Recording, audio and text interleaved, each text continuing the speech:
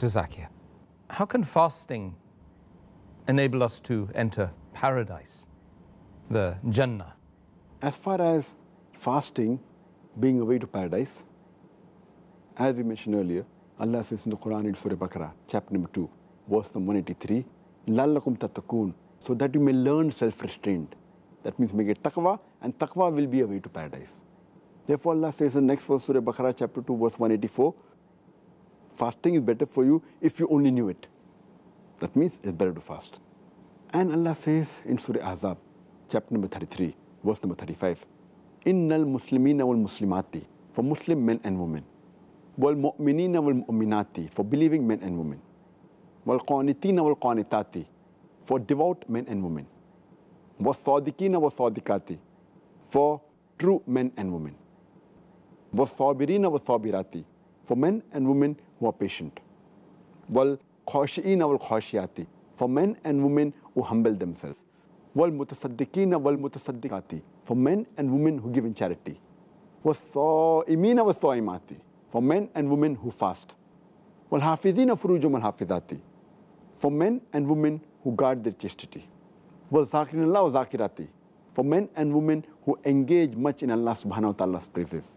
A'adallahu lahum maghfiratan wa ajran azima. For them, Allah has prepared forgiveness and ample of reward. This reward is Jannah.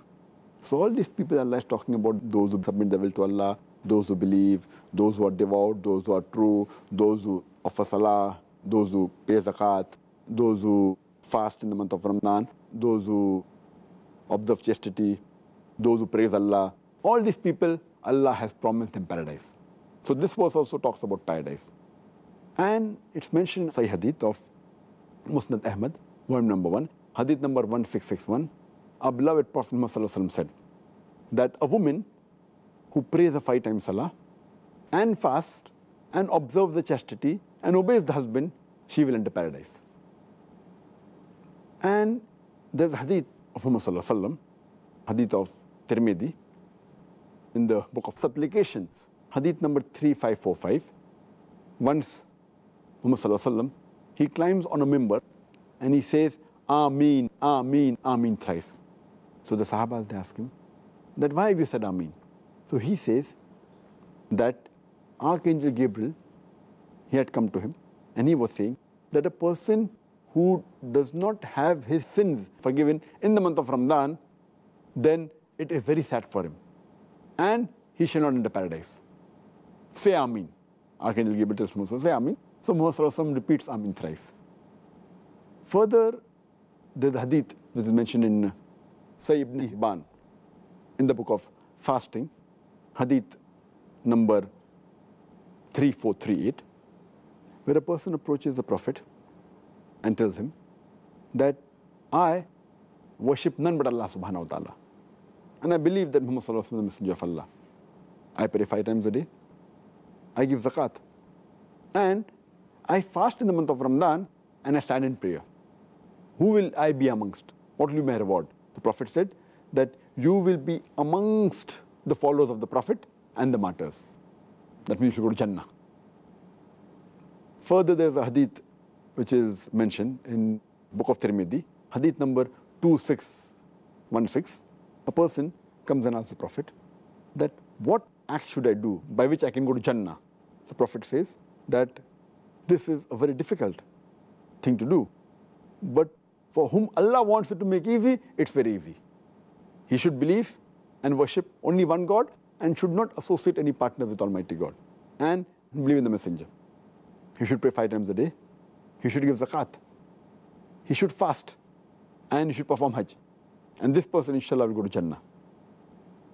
There's another hadith which is mentioned in Musnad Ahmad, also repeated in Sunan Nisai, as well as Sahih Jami, hadith number 4044, where Abu Umama, may Allah be pleased with him, he comes to the Prophet and asks that what act should I do that will take me to paradise? So the Prophet said, you fast. There's nothing like it. So one act that will take a person to Jannah, the Prophet said, fast, there's nothing like it. And further it's mentioned in Sahih Bukhari, volume number 3, in the book of fasting, Hadith number 1899, the Prophet said that during the month of Ramadan, the gates of heaven, they open, and the gates of hell are closed, and the devils are chained.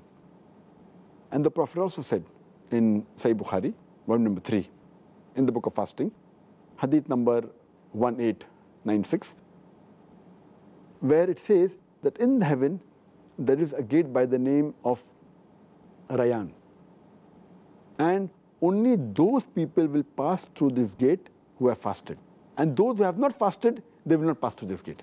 And Allah will say on that day that all those who have fasted, they stand up, and the people who have fasted will stand up, and they will enter through this gate. And after that, the gate will close, and all those who have not fasted will not be allowed to enter through this gate. So if you fast, you go to paradise, and you'll enter through the gate of Rayyan.